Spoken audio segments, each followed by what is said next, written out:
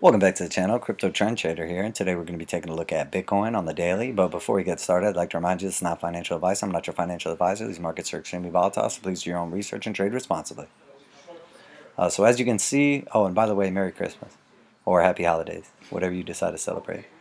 So as you can see, we basically, just like we said, got denied this last test up by the 528. Essentially sold back off and consolidating below now the 10. We already crossed down below the 21, and with this close now below the 10, what I would expect to happen is we're going to retest the bottom of the range, probably be moving down either to retest the bottom or this prior low at the 65.34 range. If we came down to essentially anywhere below the 68.86, 6900 range, what I would expect to happen is a test down to the full bottom and an attempt to make a new low. In the attempt that the low does not hold, the next potential area of interest for me is going to be, like we said, probably back down at the $6,000 or $5,800 range. But at this point in time, I don't see any reason to think that this is going to switch around and go bullish. All the indicators, as well as price action itself, are basically indicating continuation. We did get two powerful moves up after that strong sell-off, and both of them were met by an equally powerful sell-off back down to the downside. We tagged the 886 on this prior move, and came down immediately to the 0.5. And what I would expect is just continuation down to essentially meet back up with the parabolic SAR on the daily, which is going to put us at that 6,900 range. If we can find support at the parabolic SAR and get our daily close above that range, I think it's likely that we could retest back up and attempt one more time to get back above the 528.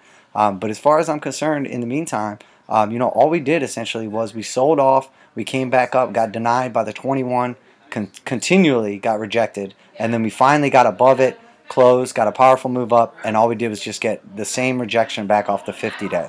And at this point in time, we're still trading below all substantial moving averages. We're in a multi-month downtrend, and I don't see any reason that this area, other than key Fibonacci levels, would potentially be a reversal. And in the event that we do see a reversal and a change of the overall trend, it's not going to happen overnight, and it's going to be very, very obvious.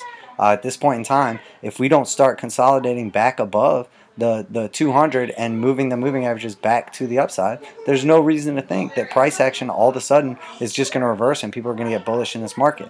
What's more likely to happen is capitulation, because essentially the longer we go in this continual downtrend, the more likely people are to essentially just give up on this asset, at least temporarily, and then look to come back in at lower prices. And typically what happens is we'll bottom out, see a rally off a key fib level, and then you'll see the market strength coming back in, just like we did with this rally that started in January. And it was very evident with that rally, along the entire way up, that we had switched over to bullish. There was multiple indicators and multiple oscillators, and at this point in time, I do not see any indicators, I do not see any oscillators, I do not see anything whatsoever that tells me that this asset is going to start trending to the upside. So at this point in time, all I'm looking for is continued shorts from key fib levels and essentially like key reaction rallies off of our sell-offs. So what I would expect to happen is after we got this multi-month sell-off, came down, we get a bounce up like that, we come down, each one's going to get smaller and smaller and smaller as people essentially try to escape their positions, either at dead even or above a loss.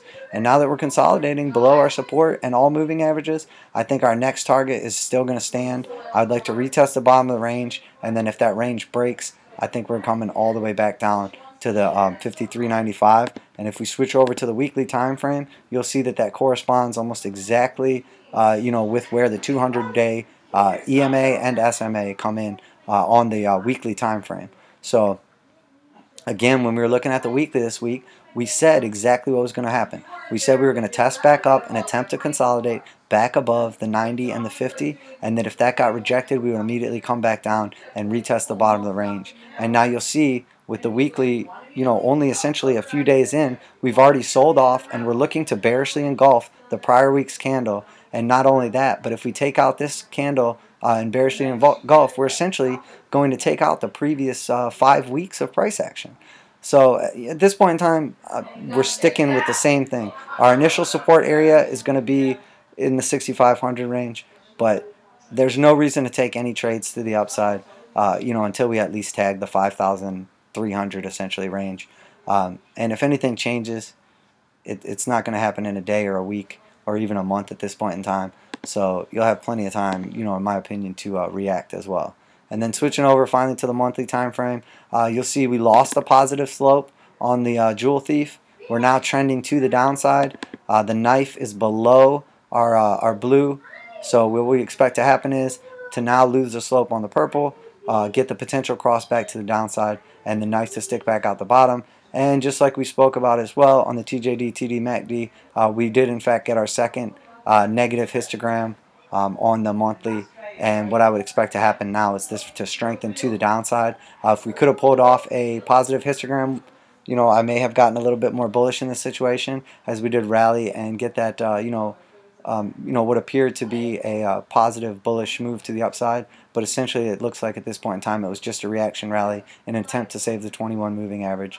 And, if continuation happens this week and we don't get the close back above basically where we're at right now, if we close below $7,000, the market is going to be confident on the monthly time frame that we have in fact lost the 21 monthly EMA, and then the next target is going to be the 50, which is going to come in at 47.84 on the monthly. But again, that would be more likely to get tagged by like a wick. I would expect more likely on like a weekly 200 to act as our next key support area. So well, there we have it, a little bit of Christmas TA. Everything's playing out exactly like we talked about, guys.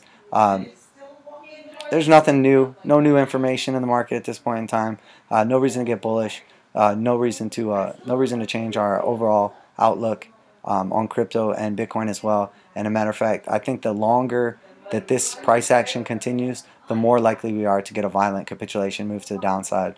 And again, the parabolic SAR on the monthly is going to be in danger at that same level. So, if we do come down to that range right there, I would expect a reaction rally and attempted push back up, to try to save the 21. But there's no reason at this point in time to think that we're not going to continue selling off back down to at least retest the prior low long term at 3,200. I don't think the halvening or any of this news or any of the stuff that people are trying to get hyped up about is going to affect the actual price action. I think the price action, may appear like it's affected by those things in previous situations, but we don't have enough data on something like a halvening that's happened 2 times in all the existence of Bitcoin to be making financial, trading, and investing decisions based off of something that's not even a trend because it hasn't happened a 3rd time yet. So I would continue to essentially see the sell-off. If we do get the close at the end of the month above the 21, I would expect us to essentially just test straight back up to the 10 as well. But if that gets rejected at 7,800, again, I'm just expecting more continuation to the downside. So there we have it, guys. Crypto Trend Trader market update on Bitcoin, long-term technical analysis. Merry Christmas and Happy New Year. Crypto Trend Trader signing off.